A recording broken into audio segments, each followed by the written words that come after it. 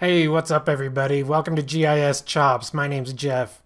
I know I haven't put up a video recently, but that's because some unforeseen circumstances happened and we had some stuff going on. If you want to see what that was, stick around to the end of the video and I'll tell you what we've been doing that's keeping me from recording. Today I thought I'd throw a quick video up about something in ArcMap that I miss in ArcGIS Pro, and I found out that it is actually there. In ArcMap there was this dialog or pane, I guess, that would allow you to select the various vertices of an edit sketch and delete those or highlight those, and I really missed that in ArcGIS Pro. So that little dialog or pane in ArcMap is called Sketch Properties, and you can find it here. I think this is the just the regular editor toolbar.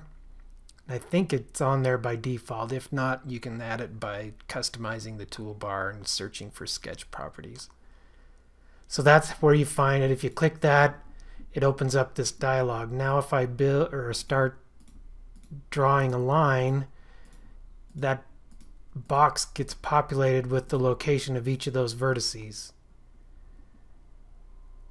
Now I can come and check those off and then delete them. So that's how you do it in ArcMap. Now we'll show you how to do it in ArcGIS Pro. I'm going to create a polygon feature. I'll start at the section monument. Then I'll use the dynamic constraints tool. If you haven't watched that video, go back and watch that video there in the upper right and see how that dynamic constraints tool works to enter directions and distances. So this subdivision says I need to go north 0.3906-1, 1099.87 feet. I hit tab again and say south 89.2054-2, and that's 240 feet. So there's my point of beginning. Now I have these two vertices that I want to get rid of, and before I was just right-clicking. See how my cursor changes to a square? I can right-click and say delete vertex. Well, I found a little trick, and I took my own advice in my Pane with Panes video. If you haven't seen that one, go up there and look at that video. But these three dots down here at the bottom of the Create Features pane means there's something else there. You hover over that and the arrow changes. You slide that up, and there you have your vertices. So I can select one, I can right-click it, say flash it, or I can say pan to, or delete. I can right-click it and delete, but I want to do more than one, so I'm going to select the top one, hold down the Shift key, and then hit that delete button up there. So now I have just the point of beginning. So that's a quick way to delete vertices, multiple vertices in a sketch.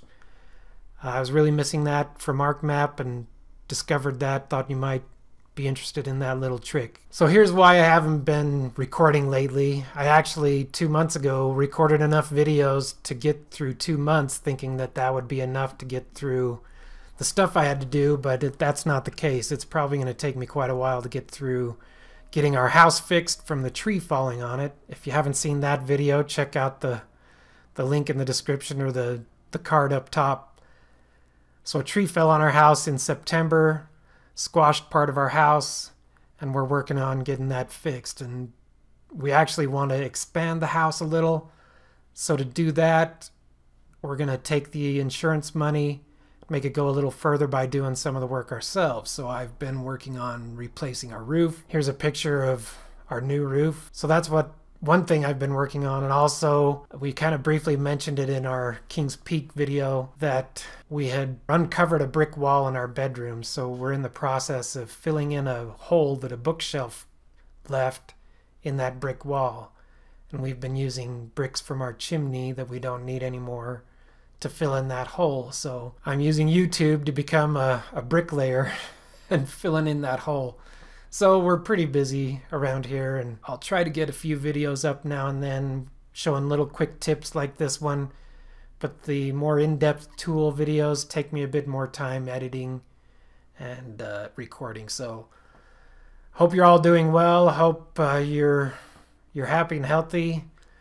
Hope everybody's being kind out there. Thanks for watching, and we'll catch you next time. If you want to follow me on Twitter or Instagram, I have links to the accounts down below. You can follow me there. If you don't want to get notified by YouTube, you can get notified by Instagram or Twitter when I post new content.